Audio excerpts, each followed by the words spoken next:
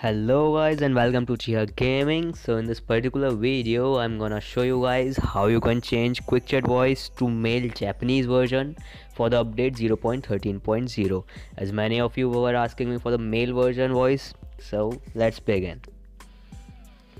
So first of all you need to do is download the ZArchiver app as always, and then download the file which will be given in the description below. All you need to do is just download the file directly, and after downloading the file, do not open the file, and I recommend that you use Google Chrome to download the file. So that's it, pretty much it. Now open the ZArchiver app. You will directly go to ZArchiver app and then download section, active.sav file. Here it is, simply copy it and then paste it as I am pasting it to device memory, Android, data, and then search for tencent.ig folder. Here it is, files, UE4 games, ShadowTrackerExtra, and then again ShadowTrackerExtra. Finally saved, and then saved games. All you need to do is paste.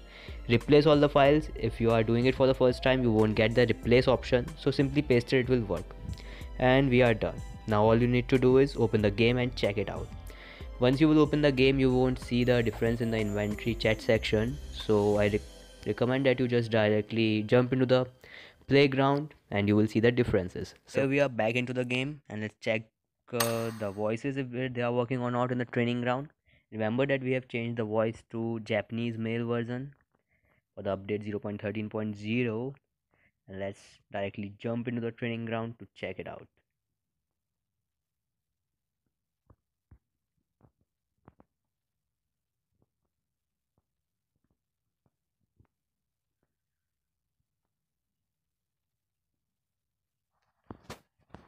So here we are.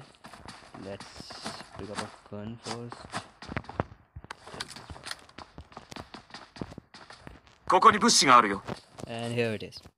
The voice chat contains like 20 different alerts you can use them. No. No.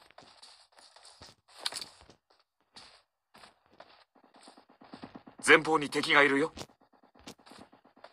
注意しよう。車を探すから先に行って。問題ないよ。ボイスチャットをしよう。ごめん。お見事。 So that's pretty much for today's video. Hope you enjoyed the video. Don't forget to subscribe and share, and see you again in the next video.